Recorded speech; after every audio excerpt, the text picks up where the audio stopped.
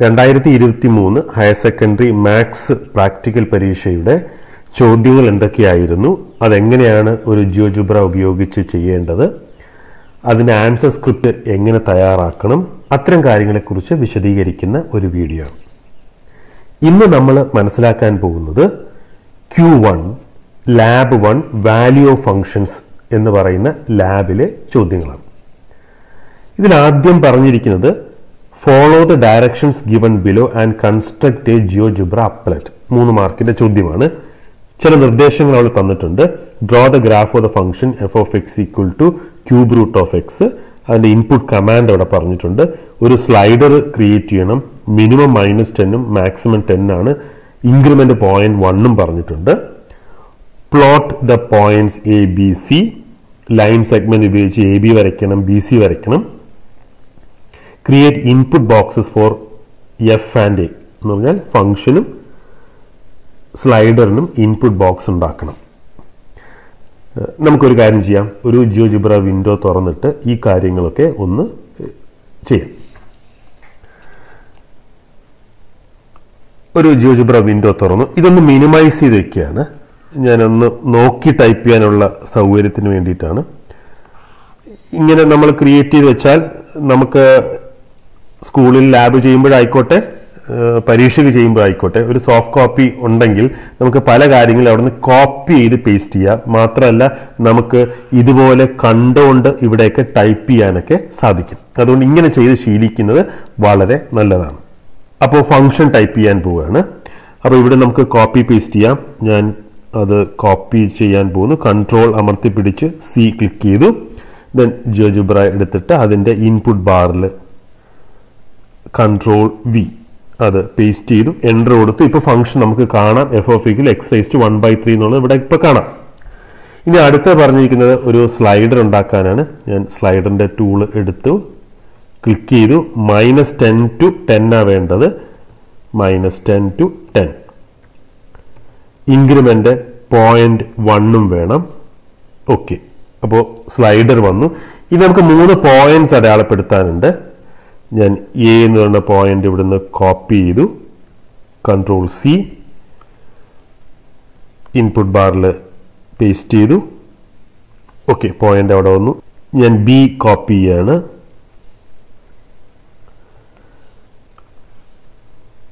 Input ബാറിലേക്ക് paste ചെയ്യുന്നു. Control അമർത്തി പിടിച്ച് വി.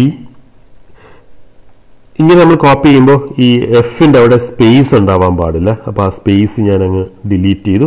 ഇനി എൻ്റർ അടിച്ചു. അപ്പോൾ നമുക്ക് ബി എന്ന് പറഞ്ഞ പോയിന്റ് വന്നിട്ടുണ്ട്. ഇനി അടുത്ത സിയും കൂടെ വേണം. സി കോപ്പി ചെയ്യുന്നു. കൺട്രോൾ സി, ഇൻപുട്ട് ബാറിലേക്ക് പേസ്റ്റ് ചെയ്യുന്നു. ഇപ്പോഴും അവിടെ സ്പേസ് ഉണ്ട്. ഫംഗ്ഷൻ്റെയും അതിൻ്റെ ബ്രാക്കറ്റിൻ്റെ ഇടയ്ക്കുള്ളത് അത് ഞാൻ ഡിലീറ്റ് ചെയ്തു. എൻ്റർ കൊടുത്തു. ആ 3 പോയിന്റ് വന്നു. ഇനി നമുക്ക് ലൈൻ സെഗ്മെന്റ് വരയ്ക്കാനുണ്ട്.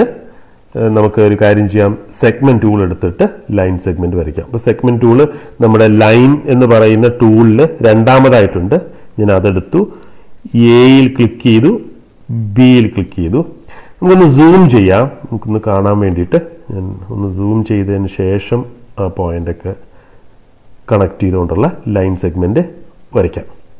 സിയിൽ ക്ലിക്ക് ചെയ്തിട്ട് ബിയിൽ ക്ലിക്ക് ചെയ്തു.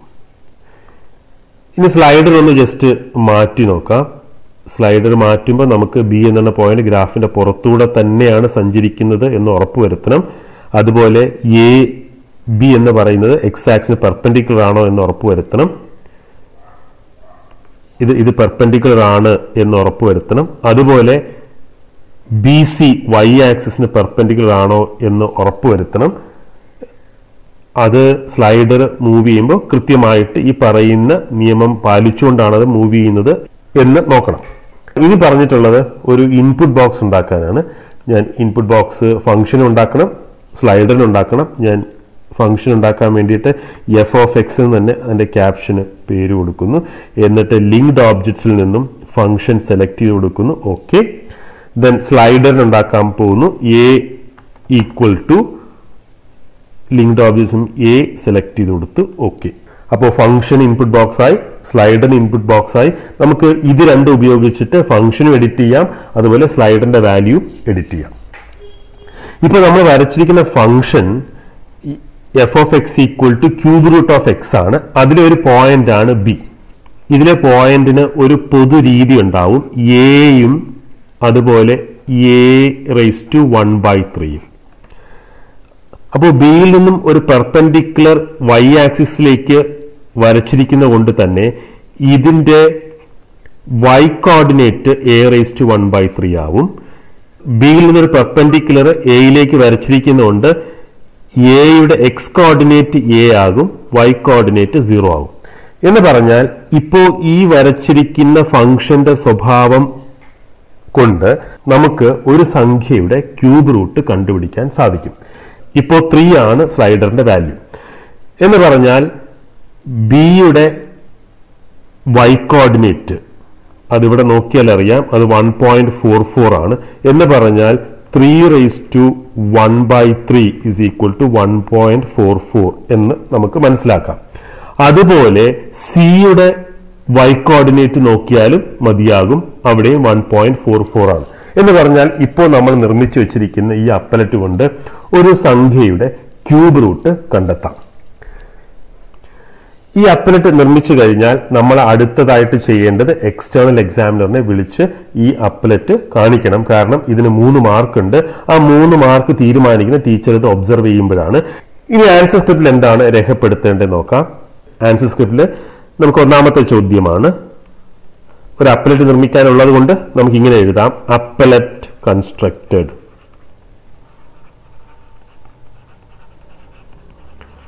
ഓക്കെ, ഇനി നമുക്ക് രണ്ടാമത്തെ ചോദ്യം എന്താ നോക്കാം. Using the above appellate find the value of one having tick mark from the following. 2 മാർക്കാണ് ചോദ്യം. നമുക്കതിൽ 3 ചോദ്യങ്ങളുണ്ട്. നമുക്കൊരു കാര്യം ചെയ്യാം, ഇതിലെ രണ്ടാമത്തെ ചോദ്യം ചെയ്യാം, ക്യൂബ് റൂട്ട് ഓഫ് 6. ഓക്കെ, നമ്മൾ കണ്ടുപിടിക്കാൻ പോകുന്നത് ക്യൂബ് റൂട്ട് ഓഫ് 6 ആണ്. നമ്മൾ പറഞ്ഞത് വെച്ചാണെങ്കിൽ സ്ലൈഡിന്റെ വില 6 ആക്കി മാറ്റി കൊടുത്താൽ മതിയാവുമല്ലോ. ഞാൻ 6 ആക്കി, അപ്പോൾ എൻട്രി കൊടുത്തു. ഇപ്പൊ നമുക്ക് ആ പോയിന്റ് അങ്ങ് ദൂരെ എവിടെ പോയിട്ടുണ്ട്, പക്ഷെ നമുക്ക് ഓൾജിബ്ര വ്യൂവിൽ നിന്നും സിയുടെ y കോർഡിനേറ്റ് 1.83 ആണ്. എന്ന് പറഞ്ഞാൽ 6 raise to 1/3 is equal to 1.82. ഇതാണ് നമുക്ക് ആൻസർ ആയിട്ട് എഴുതേണ്ടത്. ഇനി എന്തൊക്കെ കാര്യങ്ങളാണ് ആൻസർ സ്ക്രിപ്റ്റിൽ എഴുതേണ്ടത് എന്ന് നോക്കാം. അപ്പൊ നമ്മൾ എന്തൊക്കെ ചെയ്തു എന്നുള്ളതൊന്ന് ലിസ്റ്റ് ചെയ്യണം. ബുള്ളറ്റിനായിട്ട് എഴുതിയാൽ മതി.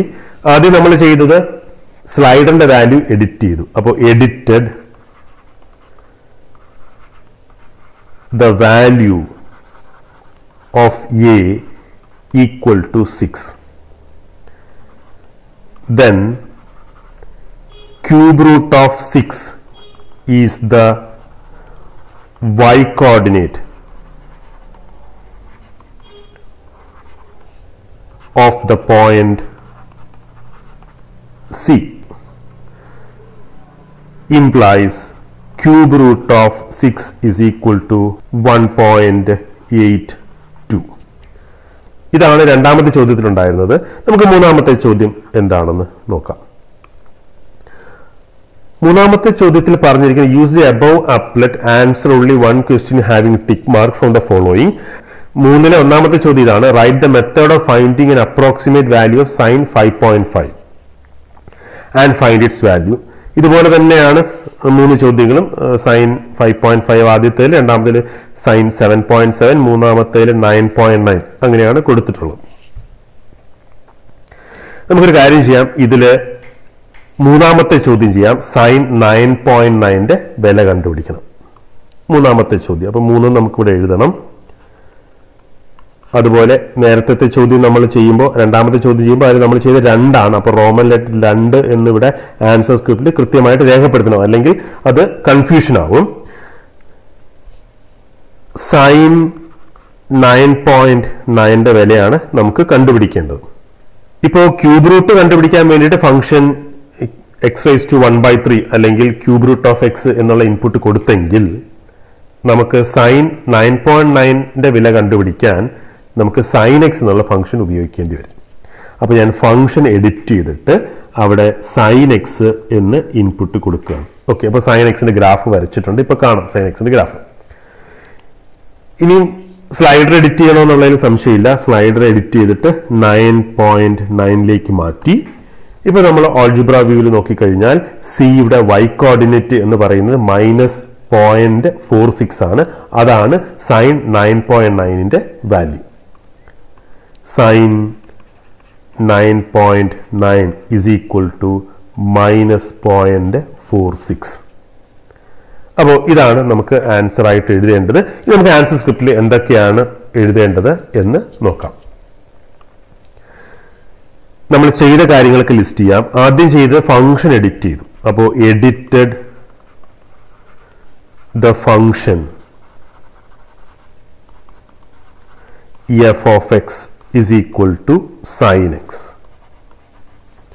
രണ്ടാമത് ചെയ്തത് edited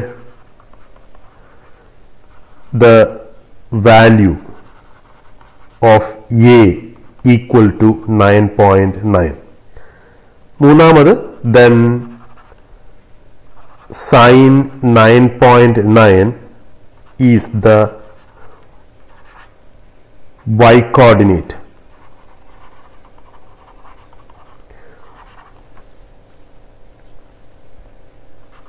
of the point C, implies sin 9.9 is equal to -0.46.